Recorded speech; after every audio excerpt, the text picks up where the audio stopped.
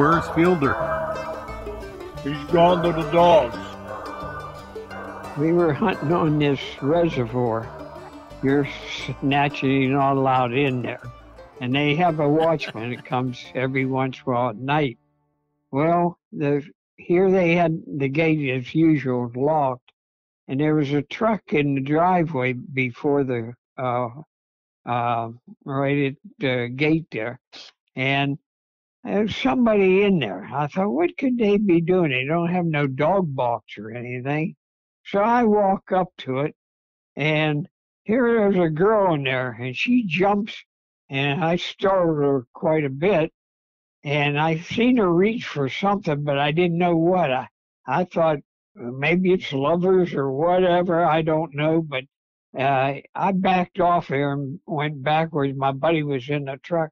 I said, I don't know who's in there, but I said, I don't think it's a hunter. And just then I see a red light coming from the other side the gate toward that truck where I seen the woman in.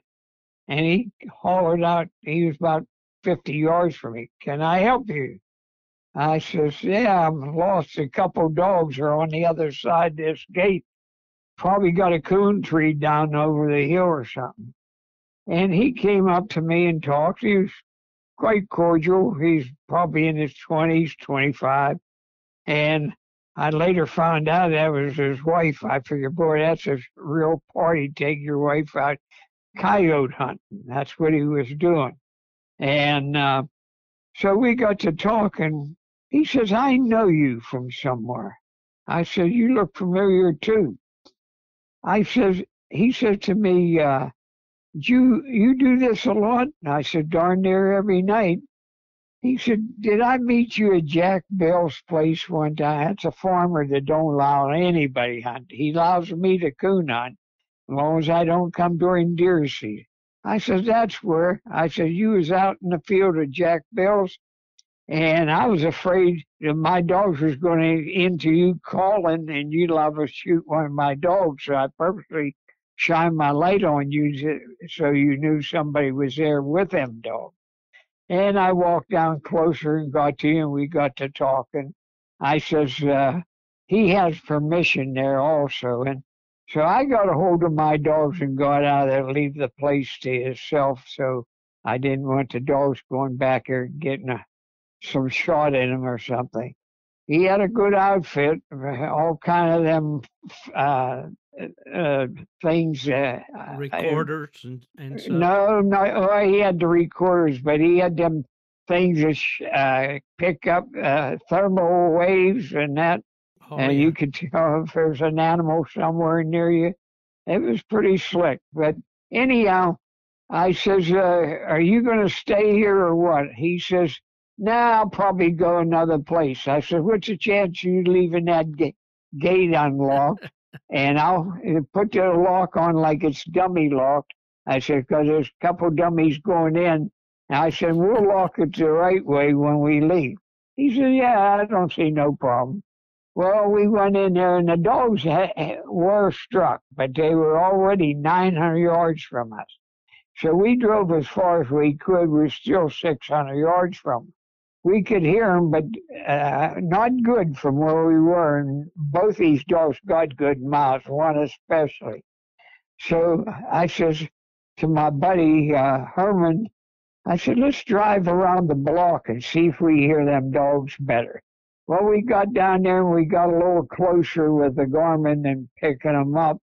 And there's an old bunch of trucks parked way back in the woods. It used to be the guy actually picked up manure and dumped it on the fields there.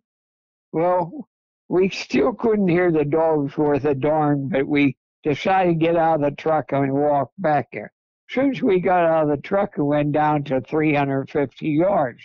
So we kept on walking. Then all at once there was a big drop-off going down into a bottom, some people would call it a canyon, but it's just a deep valley.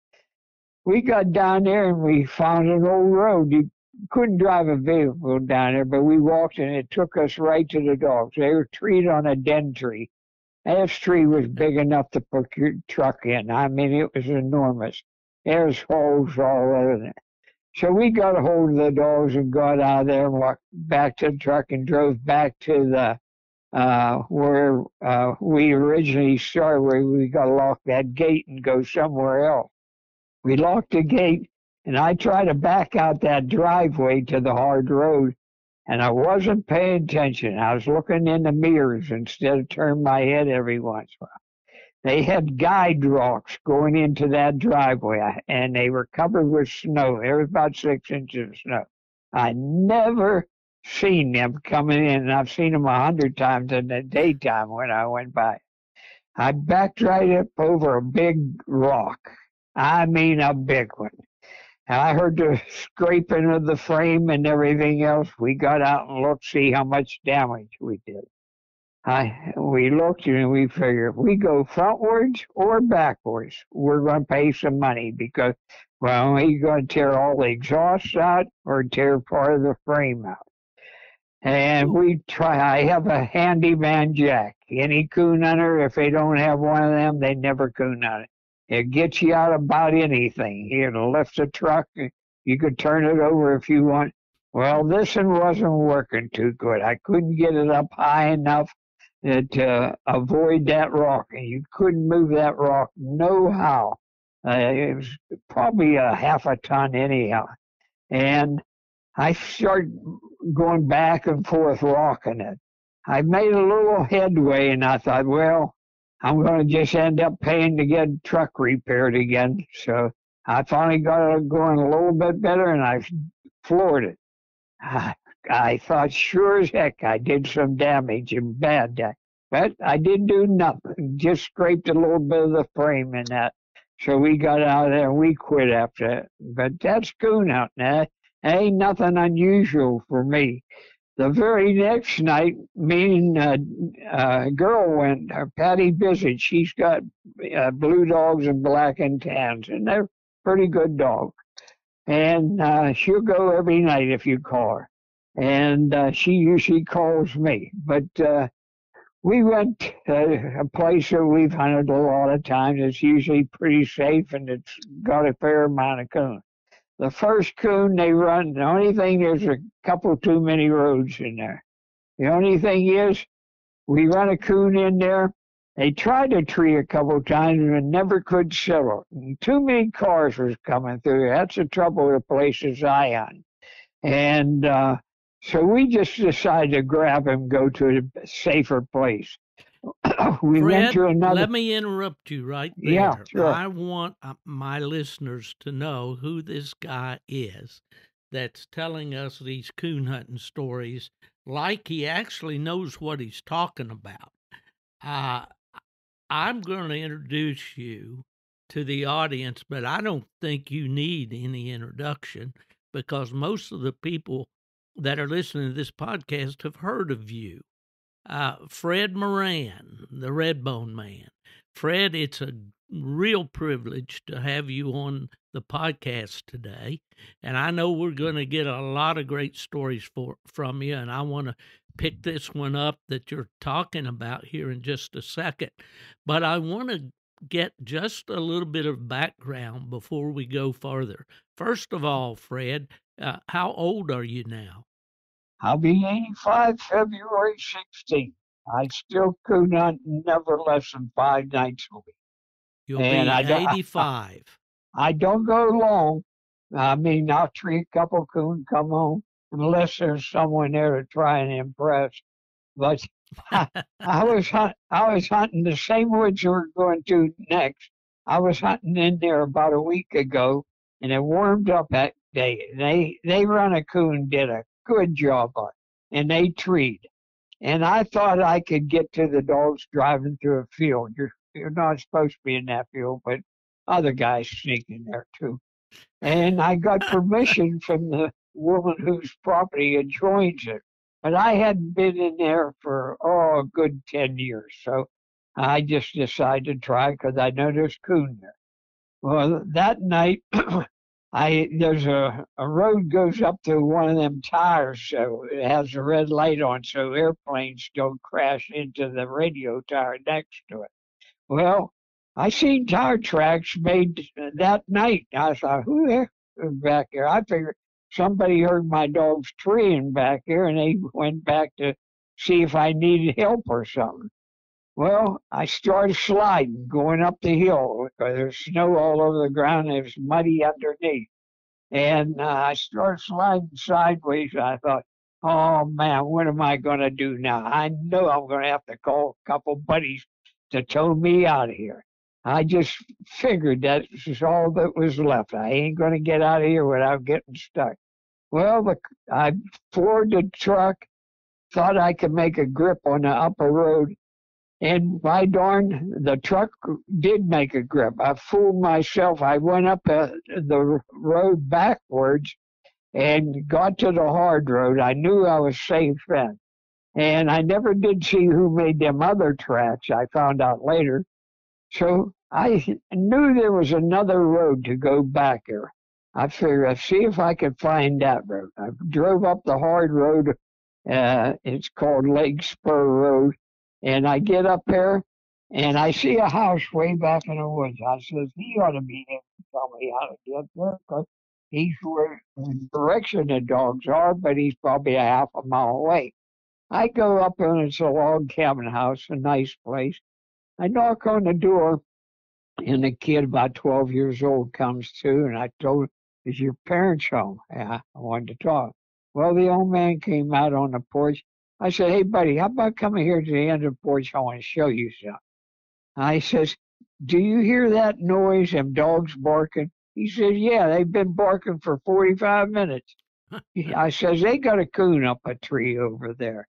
And I know there used to be a road goes over there. How do I find that road? Well, he says, just wait a minute. I'm going to show you something.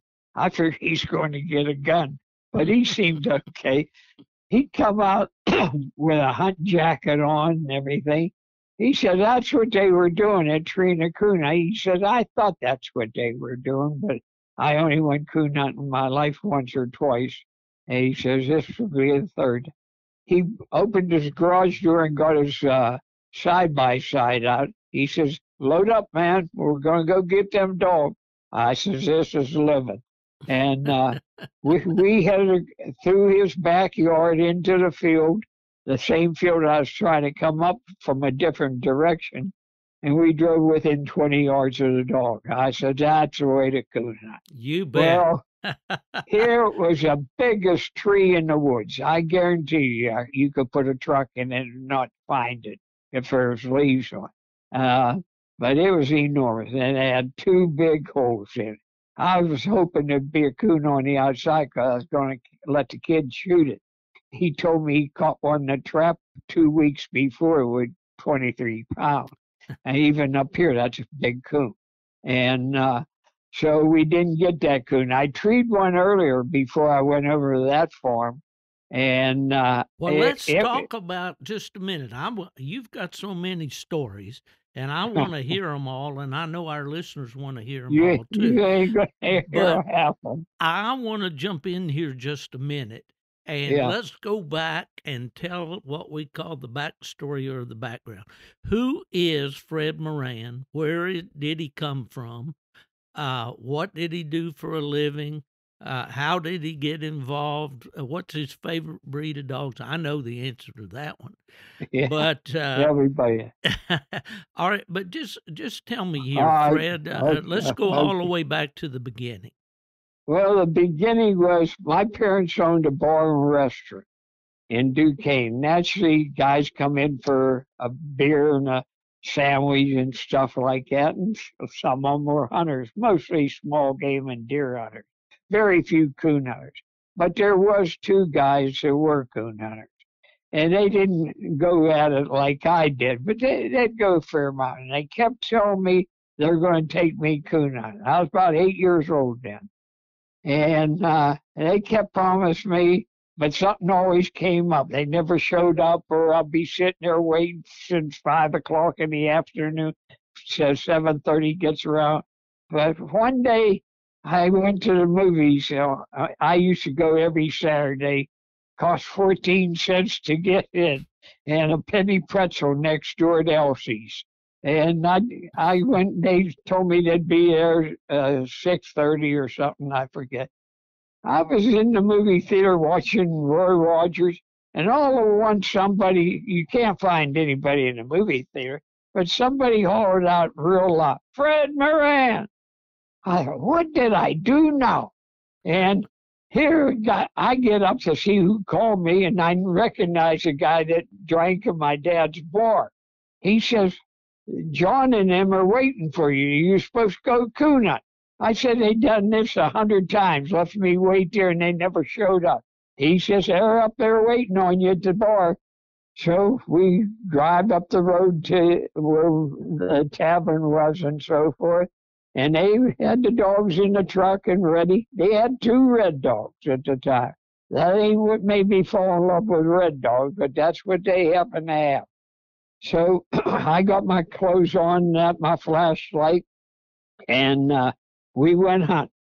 Well, we didn't get no coon that night, but the dogs treated a possum. Oh, that was as good as finding a gold mine to me. I want a coon, possum, I didn't care. Just so something was in that tree. They got a possum, but they didn't bother or anything like that. They just left it alone. I wish they would have, but I wanted to see a dog fight a coon or something like that. But the next time they took me, we got a coon. So I was hooked forever then. That's all I wanted to do. My parents wouldn't let me go during weekdays. They said, "You got school in the morning." But, I loved it. And I'd go anytime I could. And I met some other guys through them. And their name was John Champ, and he was formerly from West Virginia. And his partner was Otis Timms. And, naturally, they're gone now. But I hunted with them off and on probably for 2-3 years. And then I started hunting with some other guys. They didn't go enough for me. They'd just go like a Friday or Saturday night, maybe once during the week.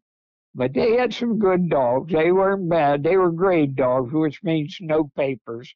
But they were as good looking as any registered dog that I've seen, even to this day. But they were just grade dogs. Right. And I kept wanting to get a dog myself, want my own dog. And I was only 9 years old then. And one guy that come in the bar, he didn't coon hunt, but he's gone with people like I did. And he's telling me where you get dogs and everything else. And there's a guy was what most people would call a dog trader. He had dogs for sale, trade, and everything else. I used to walk 10 miles to his house just to look at the dogs all the time. He had me hooked. I never bought nothing from him. Yeah, I did get one. I had a beagle that somebody gave me, and it wasn't bad. And he got a little better because I hunt him darn near every night or every day. And he offered to take the beagle in on his coon dog. Well, I should have known right away when they offer to swap, even up. You ain't getting much.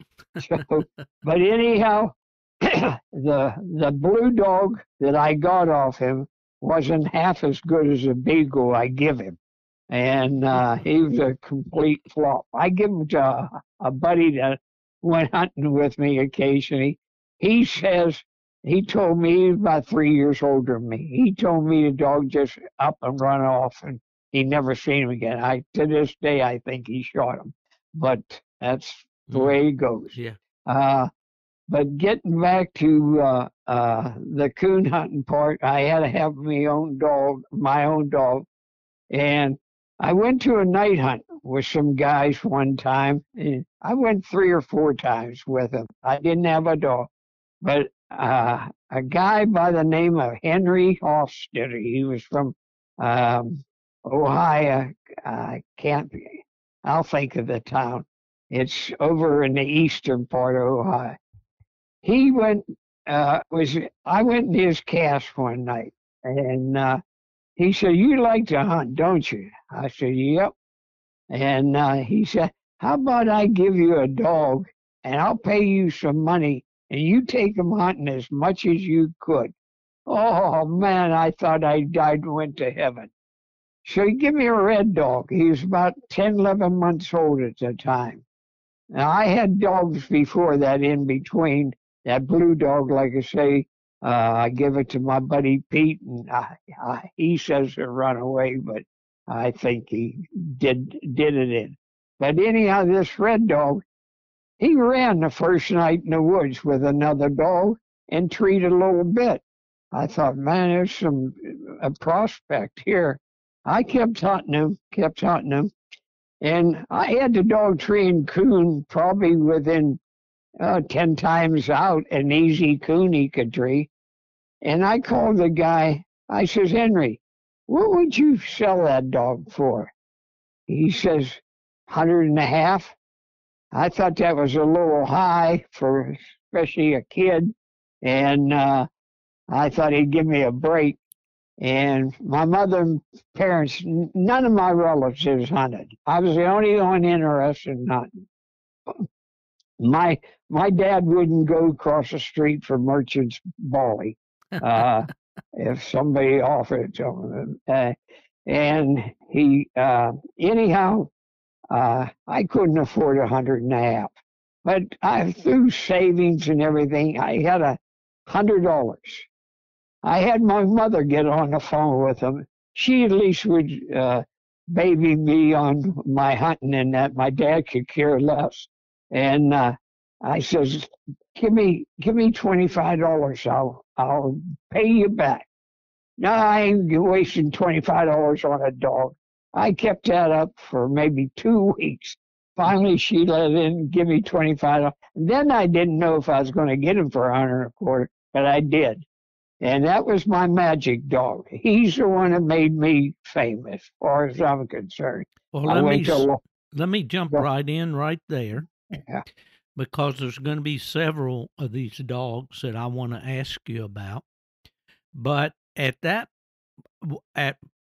maybe we're being premature here, but coon hunters across the country, and maybe because of your advertisements, Fred, but they know you as Fred Moran, the Redbone Man. Where I'll tell did you how that start? came about. Yes. I used to go to so many night hunts. Everybody 16 years old was dating a girl. So not me. I was coon hunting on Saturday nights, and every night before too, usually. And there was 2 guys who used to sell dog supplies at the night hunts. And they were at every night hunt. They're nice guys. They had a walker dog named Tarzan's Bawling Bowser. It was, what the heck was their first names? One, they just called him Tat. His right name was Bob. Harry was the other one.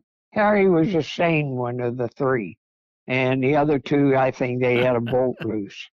But anyhow, when I'd pull up in my truck and say, Fred Moran, the Redbone Man, those are the guys that give me that name. I didn't give it to me or nobody else, they did it. And it caught on. Every hunt I'd go to, the Redbone Man. And that's how I got that nickname. But I remember I hunted with Brooks McGill in 1959, who was the most famous Redbone Man probably even to this day. And they used to just say, the Redbone Man, when you accompanied him anywhere. And by the way, I was lucky enough to go down and hunt with him in 1959. It was so cold for being in Mississippi. 3 of us slept in a bed together, and we were still shivering. Or let me jump in here. I shot a quail that night, roosted on a tree. It was probably 100% luck, although I always thought I was pretty good. I knocked his head right off, and Brooks says that's the greatest shot I ever saw.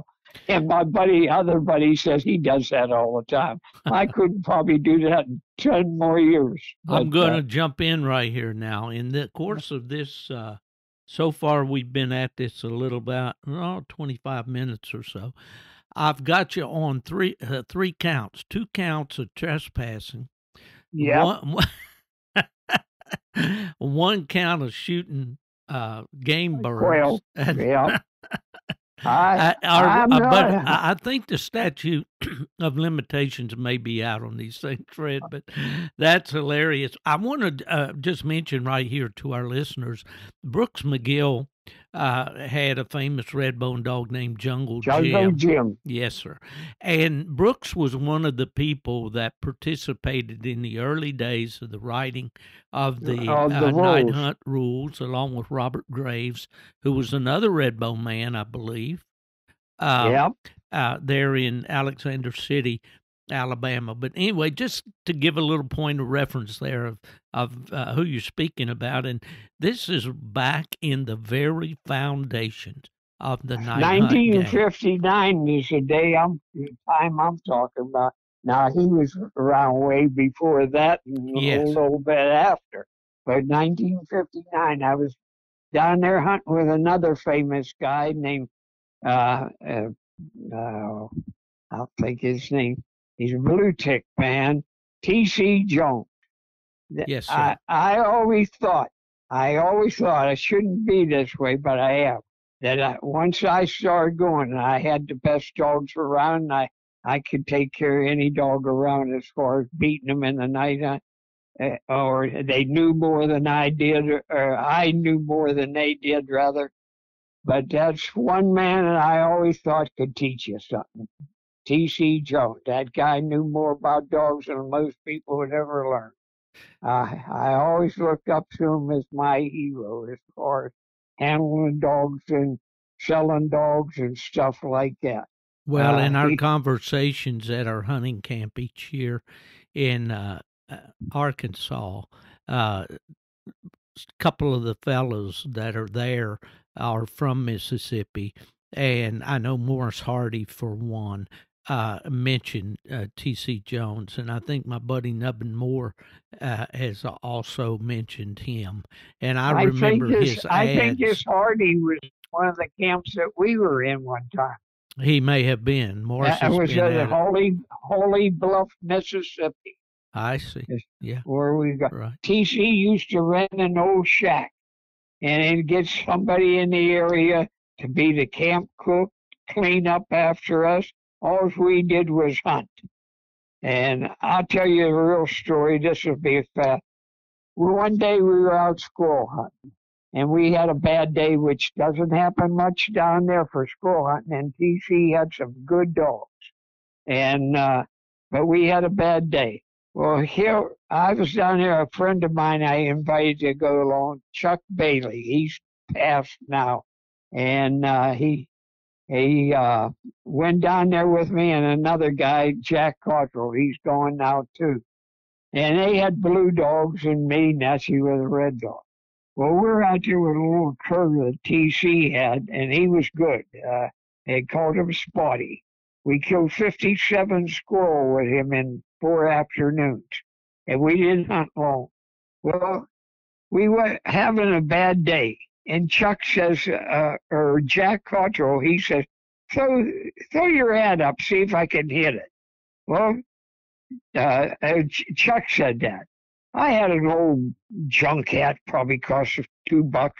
I threw it up, and whether he hit it or not, I really don't remember. I don't think he did, but he just shot at it one time. I said, throw your hat up. He used to buy them Bailey cowboy hats. They cost, at that time, this is quite 50 years ago, at that time they cost $16 and up.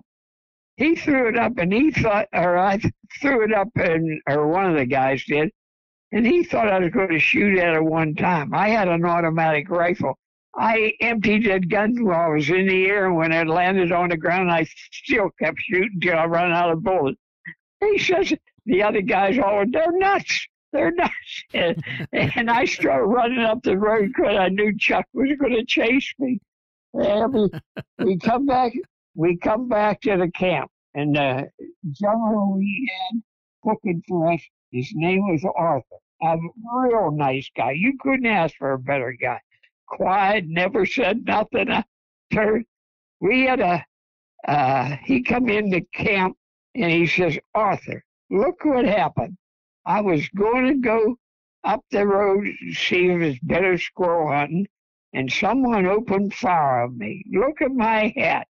And old Arthur, serious as could be, he seen all them holes in that hat. He said, Mr. Chuck, I sure would get the law after that man. Oh, he was a character in the house. But well, listen, you mentioned there T.C. Jones, and of course that's a great name in coonhound history. Yep. What, back in the early days when you started going to the hunts, you were talking about your first dog was a dog named Magic. Yep. Tell us about Magic. Well, Magic, he medium-sized red dog, probably about 60 pounds, somewhere in there. Not a decent-looking dog, no show dog or anything like that. Don't get me wrong, I like a good-looking dog too, but I've had better-looking dogs than him. But he was a tree dog. And being you lived in Michigan, I know you know this guy or heard of him, Paul Scott. Yes. You ever remember him? I remember the name, yes. Mm-hmm. He had a dog named Scout, a walker dog. And I don't remember what kind of hunt came down to, but it was where the cast goes down to just 4 dogs, for the final cast. Mm-hmm. Well, there was only 2. I guess it wasn't a big crowd. I don't remember. There was only 2 people, and one was me, and the other one was Paul or Scott, I think was his name. But he real nice guy. Harry Tarleton agreed to judge the final cast because not too many people around at 2 in the morning. We went out. I think we treed 6 coons. We had a good hunt, and not because I got lucky and won it. He had every strike and I had every tree, which is more important to me than the striking, but I'm not sticking up for my own dog. But it was a heck of a good hunt, no argument, everything just like clockwork. He got all them strikes and I got all them trees, and we seen every coon. Another guy that, well, I think of it, that I met, I don't know if you know this one, I know you know them all, but Estel Nash. Ever hear him? These names do resonate with me. He was a walker man from Indiana. Okay. And he used to go to a lot of hunts. He was in his second childhood. He used to like fancy trucks. Every time he come to hunt, he'd say, let me show you what I put on my truck this time.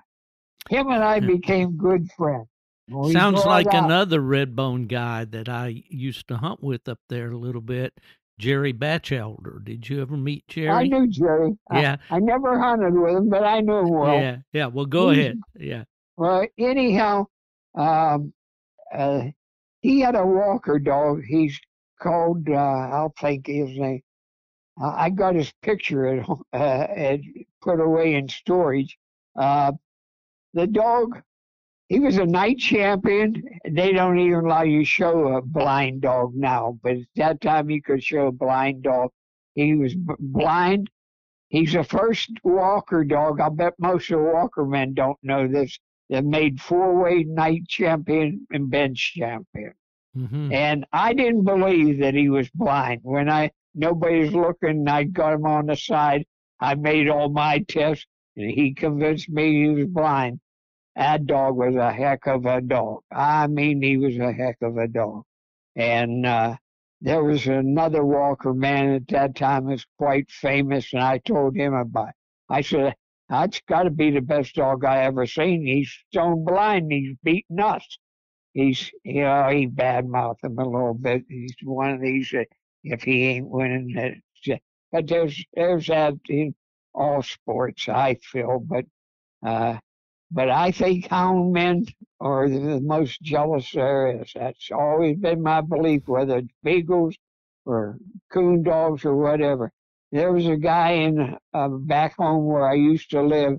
He was quite famous for having beagles win all the beagle trials. And I seen him at the feed store one day, and I said to him, Albert, tell me the truth. is jealousy as much in beagles as it is in coon dogs. He laughed a little bit and he said, "You better believe it." So, Why do you and think that is, Fred? And everybody wants to say they own the best. You can't beat me. And sometimes it's true, but not too often. They could all be beat. And you get that given night, you know. Right. But, Well, I've always thought that when a guy puts a nameplate on a dog's collar, then subconsciously that dog becomes an extension of that guy. yeah, You know, in this a way, is my in a way. dog, and he's representing me, and I'm perfect, and therefore he's going to be perfect. Yeah. You know, It don't work out that way not all the quite. time, but there's a lot of it. And then you meet a couple guys that, they give you their right arm to go with you. But there's a Yeah. lot of jealousy. But Esther was a good old guy. I trained the pup for him. First day, he took it right to a night hunt, won second place. It was Walker Day. And I can't think of the father of that dog's name. Well, Oh, boy. let's go back to Magic a minute now. So you had Magic. Was about how old were you at the time you had Magic? Do you remember? I'd say probably 14 or 13. Really? And yeah, I had him. He ended up dying at my place. I think he was 11 when he died. And he's slowed down now, but he'd still try and he'd do a pretty good job most of the time. I had two pups out of him. One was pretty good. The other one was, don't get me wrong, they both were good, but one was definitely way better. And as usual, something always happens to the good ones. The garbage ones live forever, but Clark got that. And my buddy had a pretty good one out of it that hunted with me a good bit. But I don't know why. When it got older, he had it till about 6 years old. It started getting growly, and it was a female, wasn't a male. And I don't know. She never got in a fight or anything, but she did enough noise that I've expected it any night, but never did it while I was there. I'd seen her growl a lot though. Well, And here's a point, Fred. Back in the early days of the night hunts, and this is before, James Merchant yeah, won the World Hunt 3 times with Bally and so forth. The Redbones were very prominent in any kind of competitions and so forth. The field trials, there were very prominent Redbone dogs that would just sweep those early day field trials before the night hunts. But then also, the very first UKC night champion was won by Redbone. Was a Redbone, yes. Yep. So the Redbones, where I'm going here is that maybe back in that day it was a little easier, do you think, to find a good red dog to breed to? Definitely. Like I say, it got to my way of thinking, you start seeing less and less showing up at the night hunt. But the ones that were winning, they used to have a dog in Ohio that happened to beat Shetler's Sonny Boy, which was quite a dog and the talk of the town most of the time. And when he got beat by a red dog, that was highly unusual. I can't remember the guy's name, but he was from near Columbus, Ohio. And the dog's name was Buckeye Red. And Carl was the guy's first name. I do remember that. And I know two guys have offered a good price for him, almost as much as they get right now for top dogs. Wow. And that was highly unusual at that time. Well, at what point did you start advertising in the magazines? Magic. You started with Magic. Yeah, because I thought I got a dog as good as that dog, and it's winning all kind of hunts. And I made him night champion in no time, and grand night. And he did a lot of winning. Then first time they had that not autumn, but the leafy oak. No, it's where you got recognition for the breeder of the year or something, the best male dog sire for dogs. They still have that to this day. I got two dogs in it, Magic and Hickory. Hickory was out of Magic. That was probably, he definitely in the top three dogs I ever had, and pretty close, probably number one in a red dog. I remember the night hunt. He had such a good mouth. I got a dog like him now that I'm real proud of. Magic, I'd be in a night hunt. Magic or Hickory a tree maybe a half a mile away, and the guys in the cast says, "Hey, let's move up further. I want to see if our dogs are there." He just drowned them out when he hit a tree, and I loved that. I keep them as far away I think we all do. as far away as possible, and they just only hear one dog. I remember another guy from Ohio. He said, "What the heck am I doing here?" That made me proud. But well, there's a lot of pride that's involved in having the gold a good dog. hound. He didn't have no mouth, but he was a coon dog. He'd take tracks other dogs couldn't bark on and tree him, and it'd be a coon there. I never forgot this. I was in a PKC hunt one time, and it wasn't dark when we turned loose, just about, but it wasn't dark. Gold hit a track in the creek, and he was running up the creek and back, and no other dog even barked yet. And I hunted with one of the dogs in the cast, and I knew him to be a good dog. And I heard the one guy whisper to the other, "If that dog," he finally treed, and Nurse ain't treed yet. He said, "If that dog got a coon, we might as well quit now. We ain't got a chance." Well, finally, Gold did tree. I let him tree for at least a minute before I called him treed, and then he treed probably for 2 more minutes before another dog got on the tree. We go down there, and there's a coon. I loved it. I loved it. Now, this dog's name was Midnight Gold. Was that? Yeah. Mm-hmm. I placed him in the ACHA World Hunt when they were a world hunt. 500-600 dogs, not no 30-40. But I placed 5 red dogs in the world hunt. ACHA World Hunt. Yeah. I only placed 1 in a UKC World Hunt, and I placed. I got 5th. Okay, I got 2 in ACHA, 3 in ACHA. There, 3 females and 2 males. Well, I was just going to ask you. You were in these dogs that we were talking about here. They were all males, and I just wondered, do you ever hunt? No. You had. I remember a female or 2 that you had. Talk about them. 2 years in a row, I placed 1. I don't like this far down, but it's still a play. 9th one year and 10th the next year. I can't even think of that one's name now. But I bought her. She was already a maid dog, but I bought her up in Michigan. Did you have one named Melody? Melody Sue. That was the best one I ever had. I won back, if you remember, the early hunts, a lot of them were not UKC, or they were called, Eddie Ross is the one that promoted them and came up with them. They was called Mountain Music Hunts. Well, the big ones were, but smaller ones were elimination hunts. You went out 3 times if you were lucky. That's the first one I met that Estral Nash in.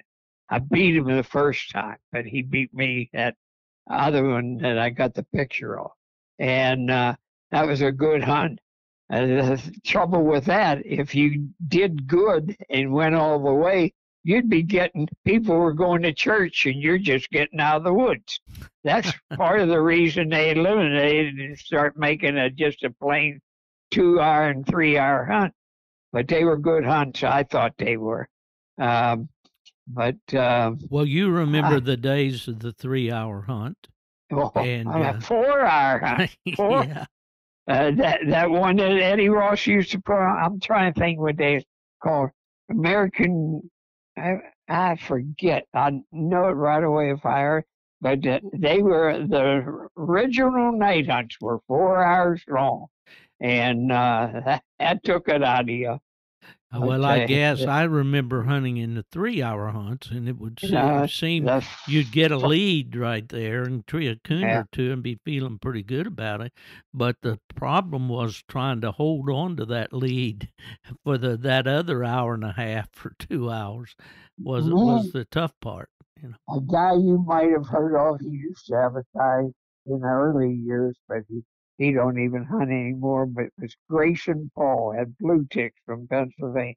Him and I used to go to hunt 3 hours in a hunt and start home, and we'll see a big woods. That looks good. Pull over and hunt for 2 more hours. That's when I had some pep in my step. Well, you're sounding now about like Frank Giddings up in Michigan when I was up there a couple years.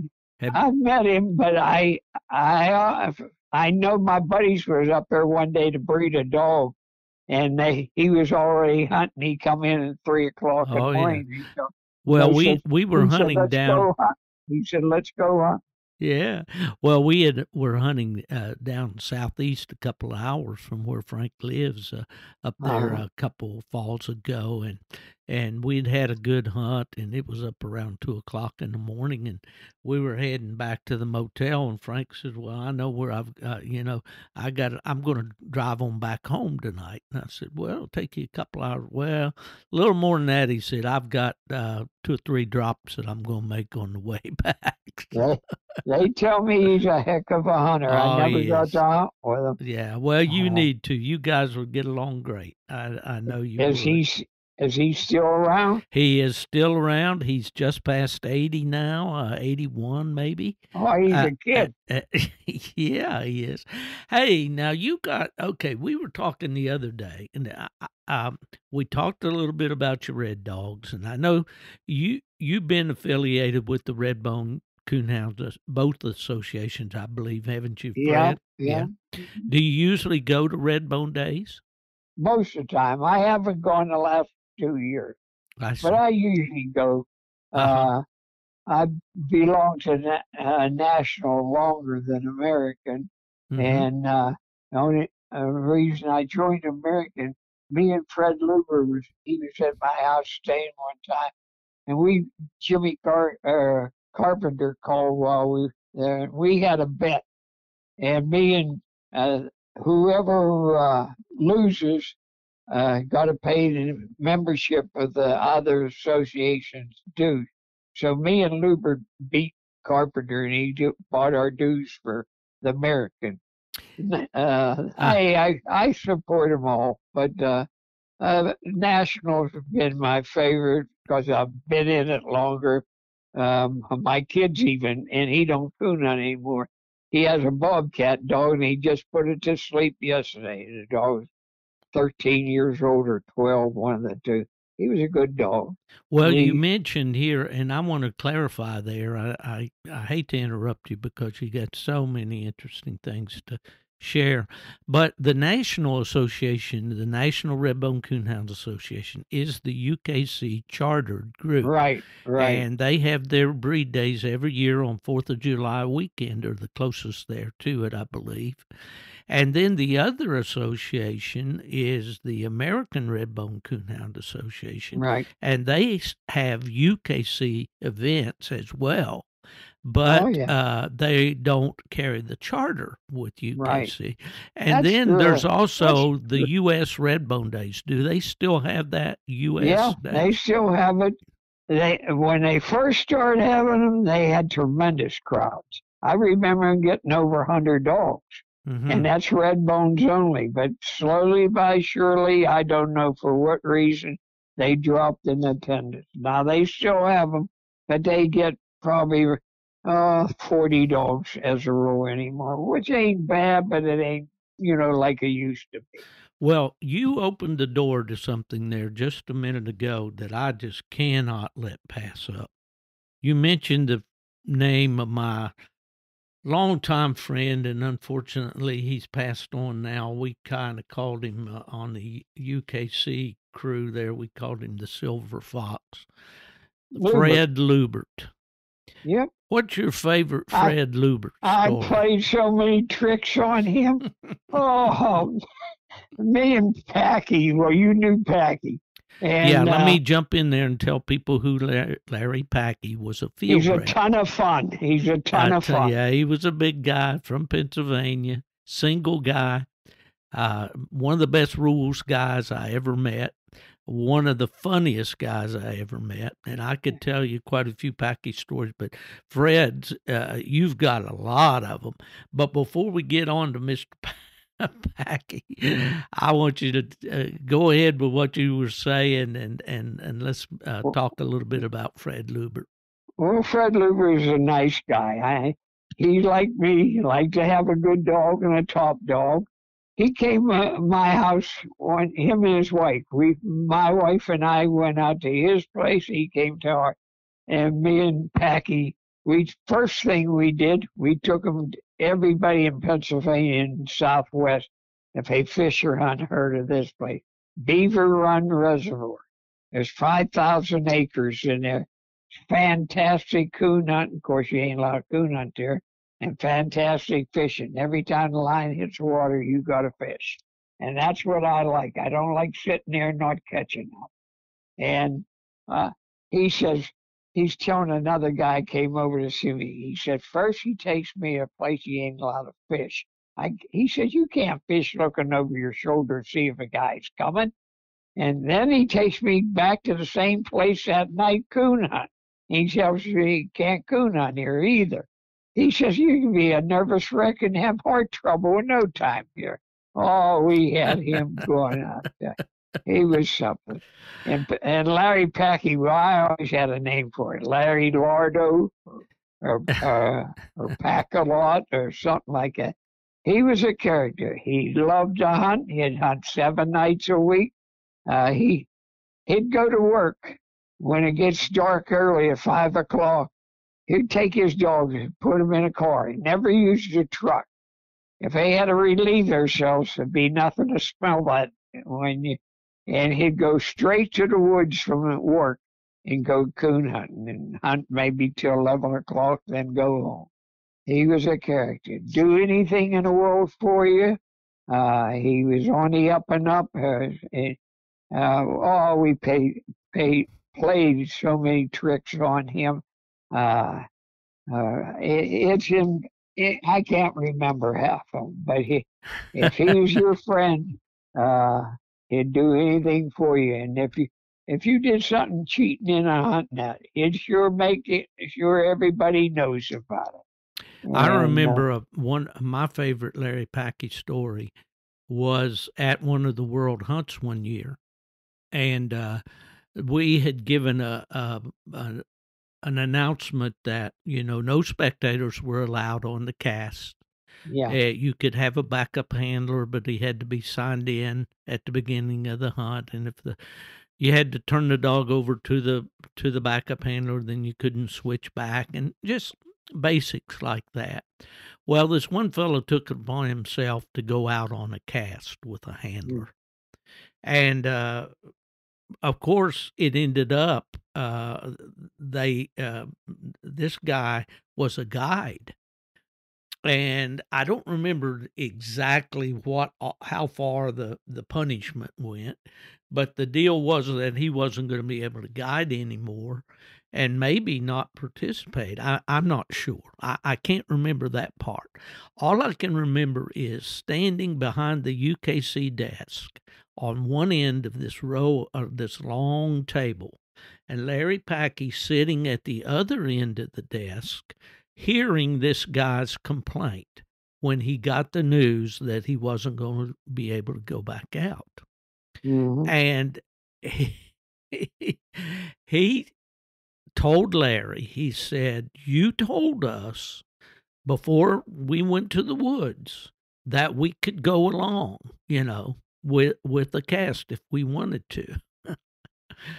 And Packy was apt to use some pretty long words or big words. Oh, he likes to show off. He'll say, I don't want to keep you in a diabolical situation, it's a paregorical moment, but that ain't the way it goes. He'd like to do that. He told this guy, he said, if you're saying that I told you that it was okay for you to go along on this cast, then you, sir, are an unmitigated liar. Well, the guy's face got real red, and he kind of blowed up like a big balloon and come stomping down to the other end of the desk where I was standing with someone else. And he said, and he points back toward Packy and he says, I don't know what that blankety blank called me, but I do know I didn't like it. He did what? He said, I don't know what he called me, but I didn't like it. Oh. But that was Life with Larry Packy. And to the listeners, Larry was a field representative for UKC for many years and much, much loved by everybody on the staff, everybody at UKC. He was just a terrific guy. Unorthodox a little bit, he marched to his own drum. No bragging. People don't know this. I got him that job. Fred Miller called me. He says, they tell me that you go to a lot of hunts. How would you like to get a job with UKC and be a master hound? I said, they want to kill me now, but you'd hurry it up. I said, but I'll tell you a guy that you should get. He's the first one at every night hunt, the last one to leave. He knows every rule, frontwards, backwards, and inside out, and he'd be a great asset to you. And I recommend Larry Packy. Well, you did a great thing. Miller told me the right stuff when I hired him. I said, oh, ain't he good? He said, yep. Yeah, he says, one of the best ever. He says, if you want to know the right answer, you ask Packy. So yeah, for sure. Well, Fred, you are still coon hunting at 85 years old. Where do you get your... not to interrupt you one more time. Last night, me and Patty were sitting in the truck. It started raining, and my phone rings. And we're listening to the dogs up. He went through a field into a woods. And I said, wait, I see who this is. It was Larry Tuttle. I ain't talked to him in probably 6-7 years. And he was an Englishman, and he had some good dogs. A good coon hunter, yes. He hunted a lot of my red dogs, A1, the wild dog. Heck, I had trouble getting them back. Let me keep them another week. And they were a real nice dog. But he called me, he says, I'm looking for a little cur. He said, I don't want no dog goes 2 mile anymore like yours do. I want something 800 yard stops and have some brains. I says, I got 2 dogs. I don't want to sell either one. I says, they'll go further than 800 yards, but they listen. I said, I blow the whistle. They'll be at my feet fast as they can run unless they're on a track. And no more a dog dragging me all over that. I stopped that. I seen how TC made them listen to that, and that put a lot into my doings. All mine listen. I blow that whistle, they come. And it's rare one don't, but like I say, the one that I got right now, I have to keep on him a little bit more than I like, but the guy never did any of that, and that makes a difference. You got to work with him. Got to spend time with him. So, but coon hunting's a lot different than it used to be. And I'll tell you what, it's less and less coon hunters anymore. I don't even run into anybody anymore in the woods usually. And $5 changed a lot of it. And the night hunts ain't grabbing the people like it used to. I mean, there's still people go and that, and they'll pick up this spring, but it just ain't like it was. At least that's my opinion. Well, of course, you lived through the golden years, as I've talked Yeah. about many times on this podcast, of coon hunting when it was 50, 60 dogs at a UKC hunt. And I remember going to a great hunt with 96 dogs in Millersburg, Ohio. A great hunt. wow. Of course, 2-3 weeks later, everybody had a set of papers. And so they finally got to have registered dogs. So, well, the times did change, that's for sure. I guess I didn't realize you were as young as you were when you started advertising dogs because I cut my teeth on the magazine. A lot of people thought they was going to come to see 50 dogs tied in the yard and a guy about 40 with them. I never believed in keeping more than I could hunt properly. Once in a while, a good one came by and I bought it because I knew someone would like it more than me. But as a rule, I try to keep 4 dogs all the time. So, do you raise any puppies anymore? I haven't raised a litter of pups for 10 years. The last one I raised, I made him a grand night before he was 2 years old. It was a dog I called Homer. And he was a nice dog. I raised him from a pup. I owned his dad, which was Rocket. Had a real mouth on him. And Rocket, a woman shot him. I got $18,000 out of it. The woman shot him. Well, good for you. That's one of the most discouraging things that can happen to a coon hunter. He treated coon right in her yard. She could see what he's doing.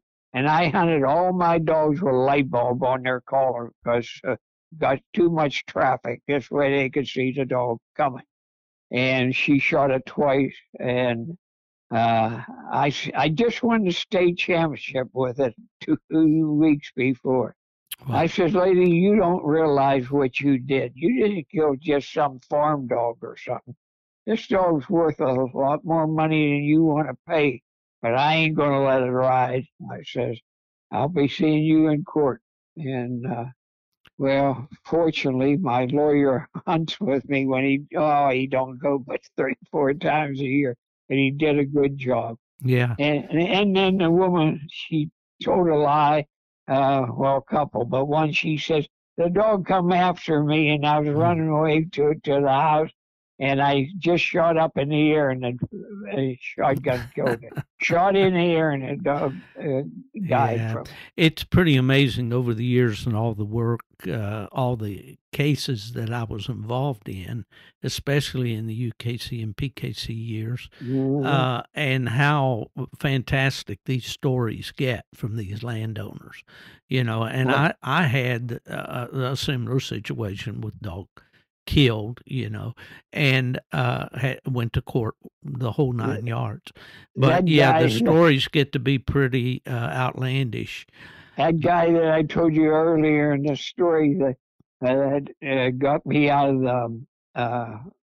the shooting his dog, or him shooting my dog, I heard his collar going, and I thought I better get over that hill because he see them dogs' eyes or something.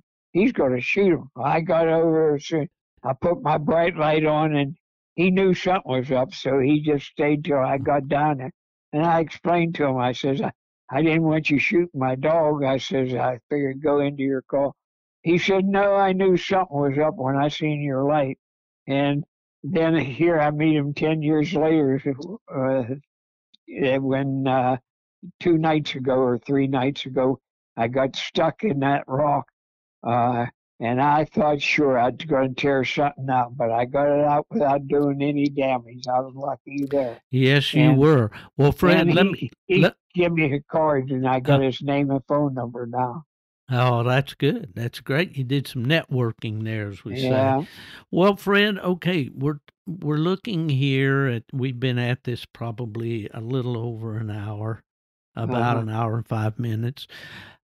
Okay. You're 85 years old. I'm 75.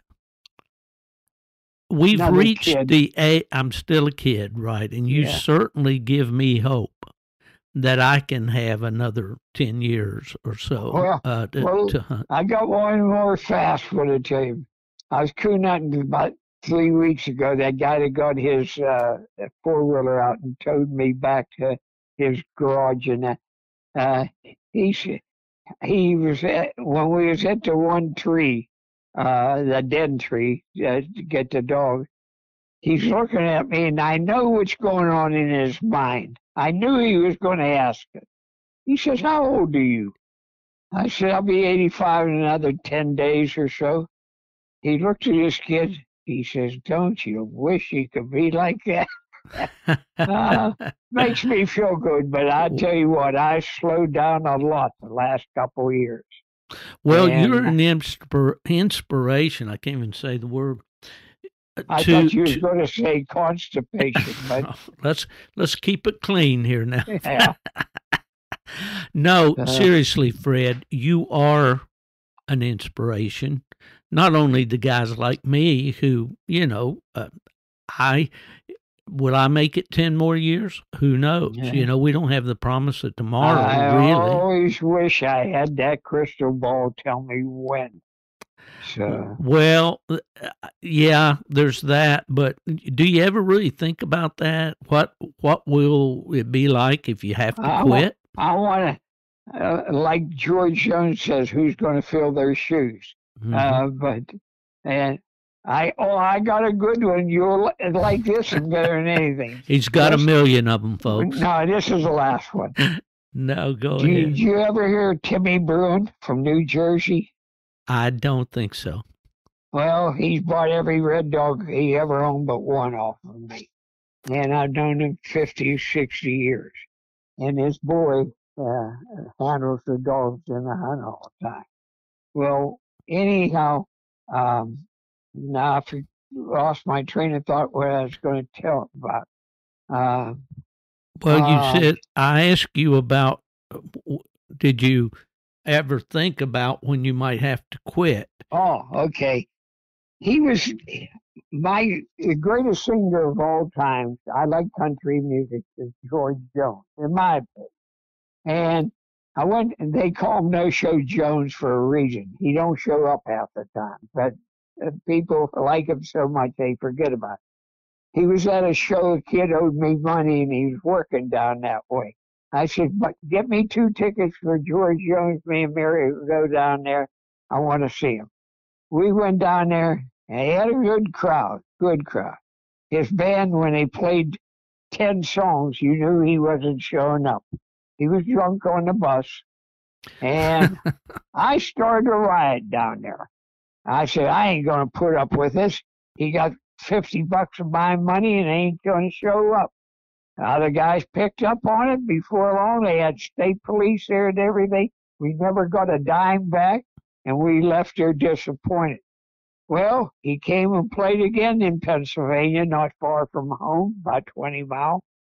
I said, "Let's go to Georgia." She said, "He didn't show up last time." I said, "I'll take another chance." Well, he showed up. And the promoter that I knew him, he got me extra good tickets right down front. I said, "Tell him I'm one of his greatest fans." And I seen him looking around holding a picture, but I didn't think nothing of it. That promoter called me up. That was a Saturday night. He called me up Monday. He said, "Hey, I was looking all over for you, so was George Jones, and we knew where you was, but we didn't see him. Come up here. I got something for you from him." Here was a picture of George Jones to my buddy Fred. And, that made everything up. Well, Bruins come to my house for a hunt for 3 or 4 days, and they always came deer hunting down. They seen that picture of George Jones and to my buddy Fred. And how do you know him? Oh, heck, I hunt with him all the time. And when he's up here or something, I go down to his house, him and Nancy. He couldn't believe it. Well, it just so happens, a boy that hunts with me a good bit and bought a lot of dogs, Johnny Kuntz from West Virginia, he can sing. He sounds just like George Jones. I heard him before. Here he calls and I says, "Hey, do a George Jones song. I'll play later." I said, "Wait a minute. I wanted you to meet a guy over the phone with." I said, "Jesse, come here. This is George Jones. Ask him if he can come down and go hunt. And, this ain't George. And, boy, you want me to sing you a little song? And he says, yeah. And my buddy John says, step right up. Come on. And he could do it perfect. He sounds just like, Dad, you won't believe this. Dad, I'm talking to George Jones. He's inviting me down to go coon hunting. I figured let him go down and get arrested for trespass. So anyhow, he told his dad that. He showed his dad the picture in that when his dad came. And he said, we'll go down there someday. I got a picture identical. I don't remember who gave it to me, but somebody gave it to me. I put it in a good frame, and I wrote on the picture, Jesse, come on down and see me. The dogs are doing good. We'll look forward to seeing you and your dad. And I went to a night hunt. I knew this guy would be there from Kentucky. I said, all I want you to do is mail this from a mailbox in Kentucky. He mailed it. He said, Jesse calls me up a week later, and this guy, he said, what are you doing, Fred? What's the deal? And I explained. He says, you're rotten to the core. I said, that's all right. Well, anyhow, Jesse calls me up. He says, guess who sent me a picture? And mine's bigger than yours. To this day, he thinks that George Jones sent him that picture. I loved it. He's a character. Well, Fred, I tell you what, it has been an absolute delight to visit with you today, and I sure hope that we can do this again because, man, I know you've got so many stories to share, and each one's better than the one before. But you truly are an inspiration to me and to many people out there who perhaps are, at retirement age or whatever, and they're wondering what the future might hold for them as far as being able to enjoy something that they've enjoyed their entire lives. And hey, I done it all. Well, I know that you have, and that's why. I told my mother, if I live to be 50, I'll be tickled to death. I said, by then I've done it all. Well, I tell you what, my friend, we're going to end this podcast, but we're definitely going to promise to call you again and anytime. And get those stories together. And good luck to you and your Redbones, and we'll catch you the next time around. Okay, Stephen, thanks for inviting me. I appreciate it. Well, folks, that concludes our interview with the immortal Fred Moran, the Redbone Man. What a guy. 85 years old, still coon hunting 5 or 6 nights a week. Still, mind's still sharp, still got the stories to tell. And you've just been privileged, whether you know it or not, to listen to the stories of Fred. We're going to end this podcast now, and we'll be back again next week. We want to thank our friends at DU Supply, DUHuntingSupply.com. Anything you need in the line of hunting gear, equipment, and especially in the electronic line, or you need you have issues with the electronic products that you buy at DU Supply, you'll find they have the very best in customer service. I want to give a shout out to my good friend, Big Mark Zepp. Mark has come out with a new hunting coat or jacket for coon hunters and any outdoor person. The familiar nylon brown material, the kind when he worked for so many years with John Wick. Coon hunters will remember that. I just saw a new line of products that he has, a new jacket that's flannel lined, makes it lighter weight than the one that he came out with earlier. He also had a real nice duffel bag that I particularly enjoy. You just throw all your stuff in that bag and head out to the hunt or the woods. But at any rate, folks, if anyone asks you where's Steve Fielder, you tell them with confidence he's gone to the dogs.